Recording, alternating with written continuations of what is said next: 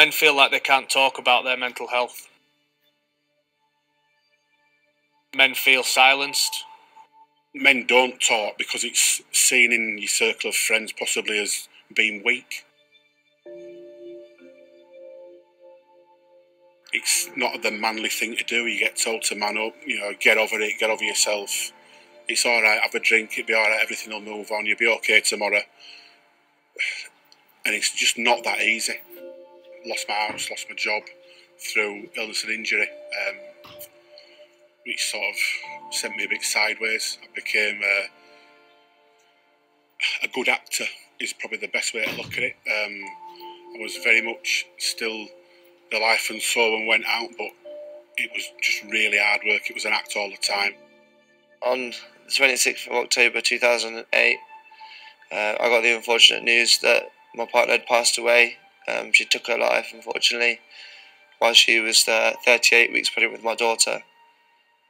Now that, as a historic event, I really struggled with. I pushed people away. I had friends that I ended up fighting over, and I just really didn't want to be here anymore. So I tried to take my own life. I had a difficult childhood. I didn't have positive relationships with my parents. My difficult adolescence. I spent some time in jail. I didn't do well in relationships either. My last relationship was perhaps my most dysfunctional. This perfect storm of negativity and sadness and upset came to a head, and I ended up in hospital. I didn't want to die, I know that, and I knew that when I was doing it. But the crisis was that bad and that deep that I didn't know what to do. To be fair, I was lost.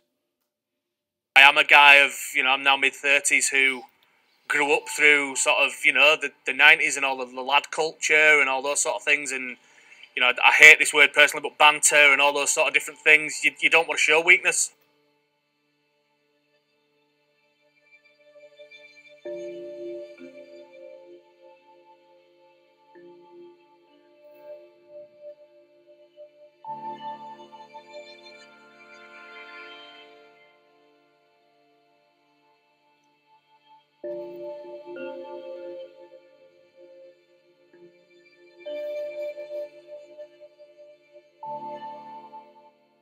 Andrew died on Tuesday, 5th of April 2016, which is just over 3 years ago now.